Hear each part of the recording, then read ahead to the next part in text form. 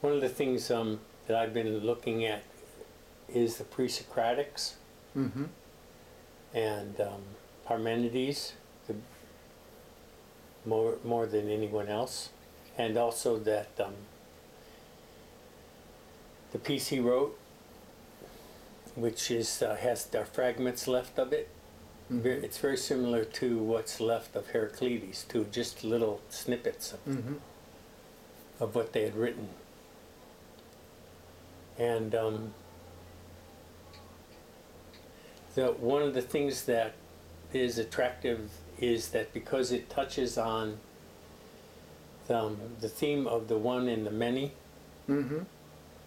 again and again, and a theme that brings us up to the present in many ways, because we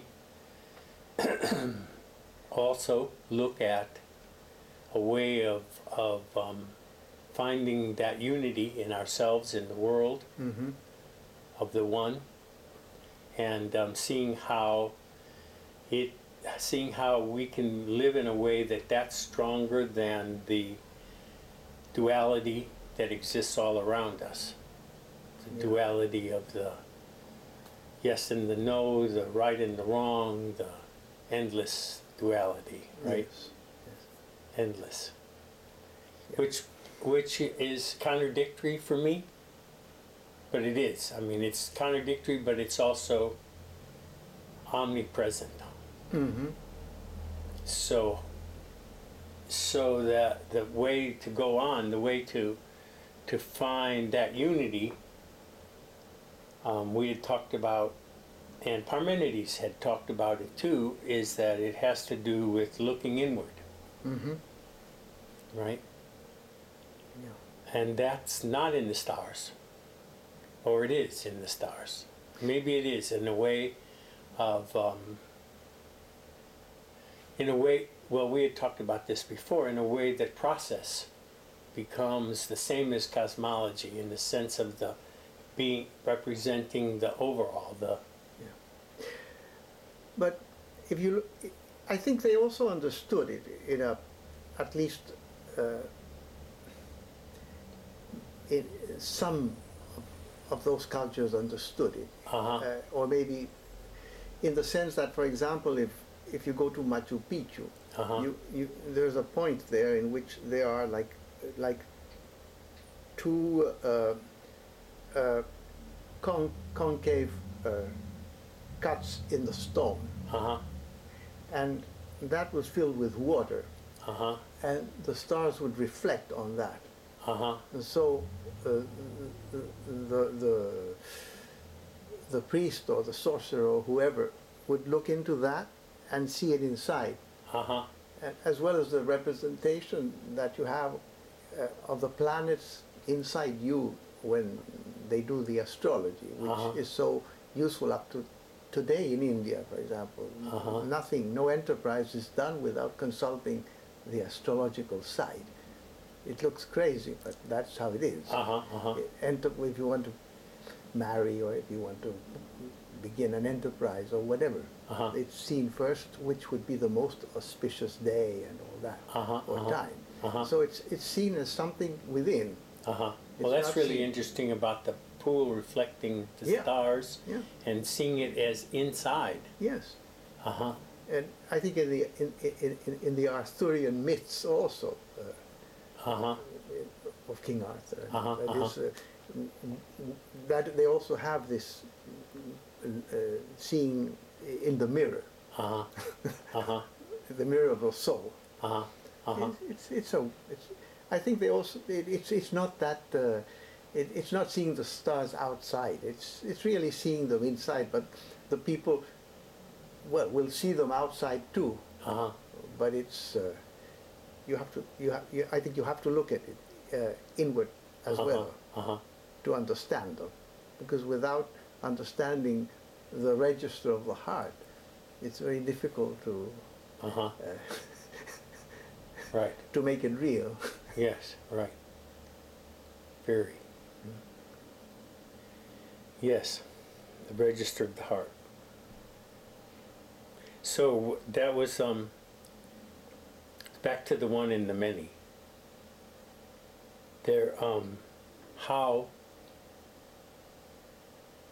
in those old, in the other cultures, how is that represented? Because we had that, I know that in some senses we talked about in the matriarchal society, the earth was the one, you could say, right? Which would be the Ptolemaic approach. As the earth, the center of the Yes. of the universe, Right. and not the sun. Right. But it's not even it's the inner sun or the inner earth or whatever. It's the universe itself can be seen in one point. But that's I mean, you have to go into it or work it. Yes. I think it's difficult to. I mean, these are abstractions. They are, or even more than abstractions. They're outside representation. Yeah. So then to take the rational mind to it is in many ways a no-win situation. No-win. Because it keeps on creating the duality to try to understand. Yeah. There is a way which can permit an approach which would be what the Indians call the bhakti approach, the devotional side. And it is a way of understanding certain concepts in the heart. For example, in one of the Upanishads, I mean, they have this what is called the Shanti path, and it's a text in which you can meditate on certain basic elements and feel them. For example, they ask for happiness, to attain happiness, to attain peace, to attain oneness, and to attain auspiciousness, or prosperity in a more material sense. So those four elements are there, and they ask for that in this. But they begin with three phrases. These are very interesting, and they are from the unreal or the illusion, take me to the real, to reality, or to truth. From the death, take me to immortality. From darkness, take me to light. Then, if you think those three phrases and you put them in, it's much like the Philokalia for the Christians. That is, you really put that oneness inside you. Right. Right, the Jesus prayer. Yeah, the Jesus prayer. So I think there is not much difference in one thing or the other. I think the Muslims have probably that oneness too. Everything must go to Allah, which is one. Right. So I mean, I think in most religions that concept is there. But it's misunderstood because of the noise of the world and the noise of the mind. Sure, right, of course. I really like what you were saying about the three questions. Let's say them again. Yeah, I can even say them in Sanskrit. Okay, well, so that I can understand. Okay. From the unreal or the illusion, take me to what is real. And what's the Sanskrit? Asatoma satgamaya. Okay, good. Then from from darkness, take me to light. Tamasoma jyotirgamaya. Okay, good. Then finally, from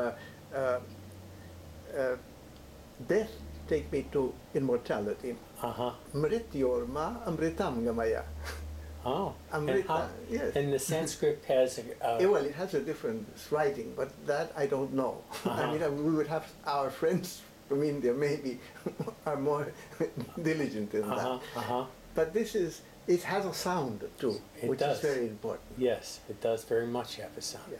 And one of the sounds that it seems is that there's an overlap, sonic overlap, between the three statements. Yes. They're not that far apart in terms of the sounds of the words. Yeah. And I think that's why I think the sound is very important, because music is also pause, and it has all those things. I mean, you're much more learned in music than me, so but I think it's important in the sound. Without sound, right, without sound and silence. Yeah. Right. Yeah, even in the Christians, in principio erat verbum, no? Without the word, there's no. Right. Yeah. Right. You mean the Genesis? Yes. Yeah. Or the Saint John. Right. Yeah. Yeah, very nice stuff. Very lovely. Very lovely.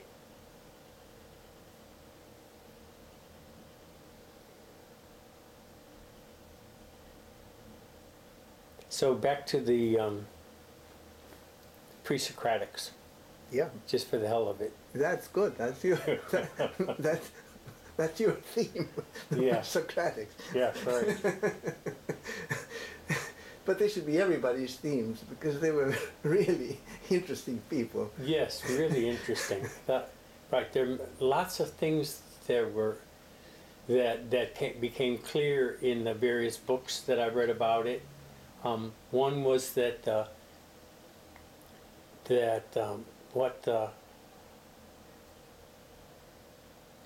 people who developed themselves mentally, but also they were healers, and they were lawmakers. Yeah. So there's a quality at which you could say the quality is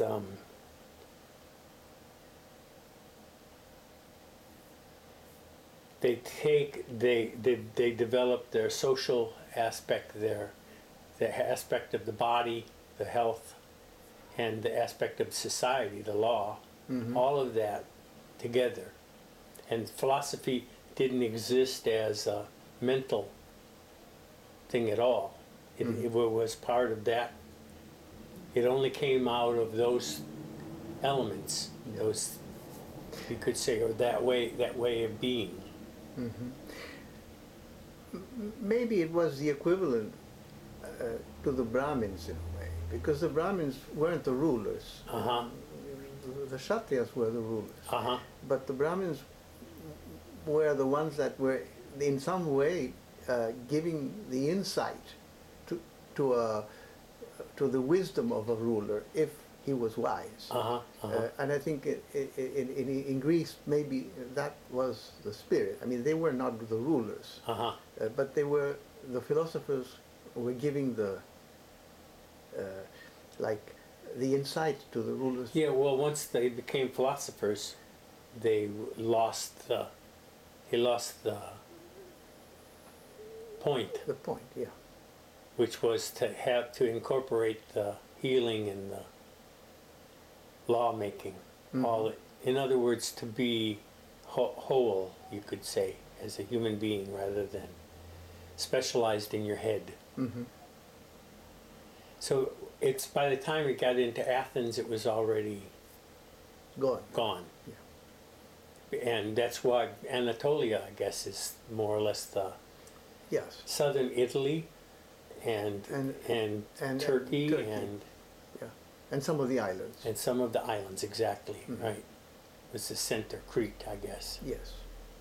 And that's where also there were matriarchal societies. Definitely. Yeah. Although the philosophers were all men, but except for one or two exceptions, I think. Right. Because in later periods. Right. They were, but they weren't. But it was only a manifestation, you could say. Yeah. They were men, but only as a manifestation of this, what surrounded them, which was this matriarchal. Yes, world in which they lived. Yeah, right. Which we've already talked about, had its own non-war ethic. Non-war ethic, which would, or you could say, peaceful coexistence. Lots of different ways of saying the same thing. Yeah.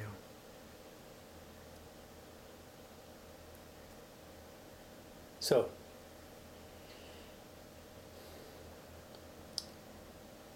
okay, pre-Socratics. Only because one of the things that had troubled me in is that as not as a Buddhist, but as a follower of Buddha, as a young man, more or less as an adult, let's say. I had always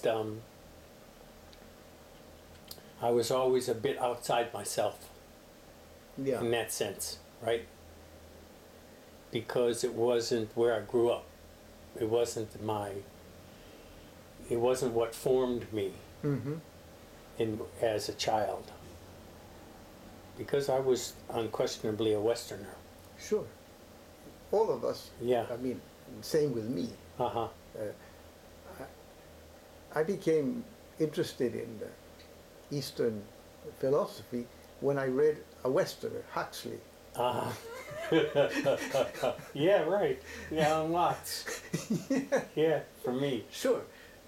And from there, I went into reading the Upanishads and other texts. But Pema Chodron también. Yeah, sure. And Buddha.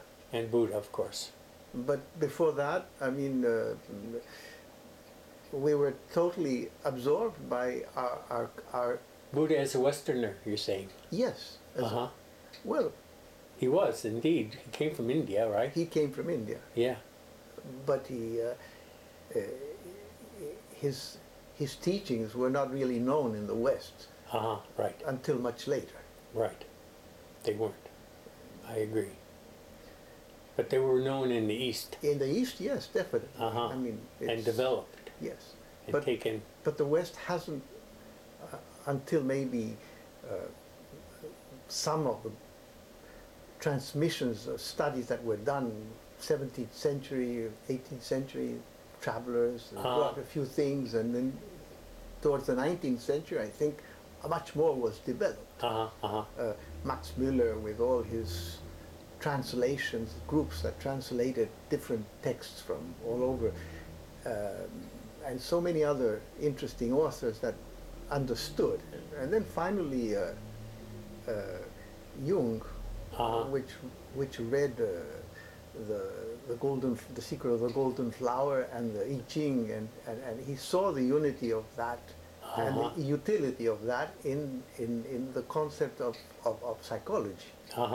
Before that, I mean, they hadn't even recognized that there was a different psychology altogether. Right. But since Jung was quite famous in the West, then they could, yes, that's interesting. Let's go into it. Because he read Wilhelm's translation of the I Ching and the Golden Flower. Yeah, right.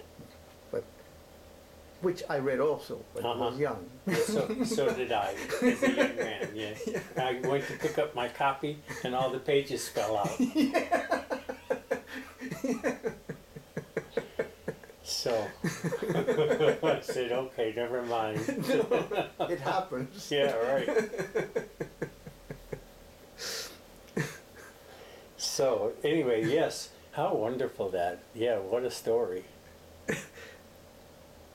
Yeah, the Brahmins and Buddha. And yes, and bringing it back home, how to do that. Indeed. Not an easy task. No, not an easy task, right. You could say it's counter-revolutionary. Yeah.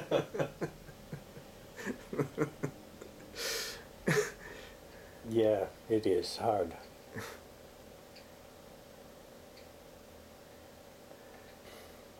Yeah, so, but you seem to be doing a good job yourself I mean, what I see from you is this ability to pull in sources from everywhere to build up a kind of new landscape for yourself.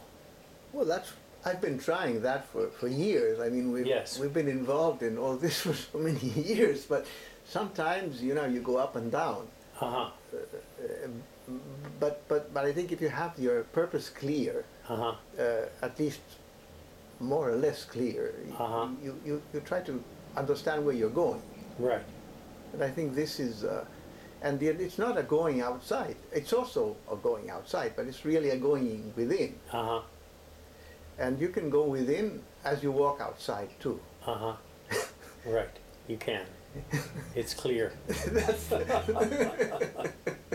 think that's the best part of the whole thing.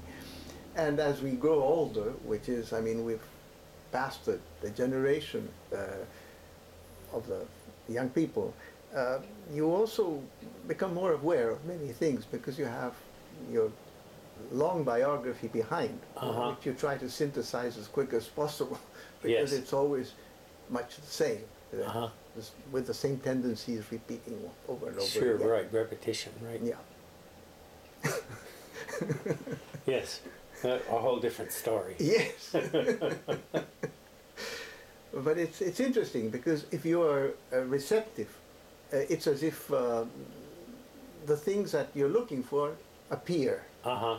It's not magic, it's simply trying to synchronize with the world. Uh-huh. Uh-huh. Tune in with the world. Yes, right. I like that word. Yes. It started to show up a couple of years ago about tuning in and in Spanish it was a word I didn't recognize right away. It comes probably from Latin. Sincronización is a Spanish word. But right. It's, synchronizing would be, tuning in. It's really the same thing. Right.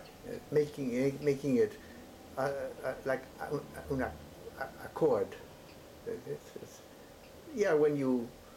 When you have an instrument, you have to adjust yes. the chords. Just to find the resonance. Yes, yeah, that's it. And once you get it, it's very clear. Mm-hmm. It's very clear.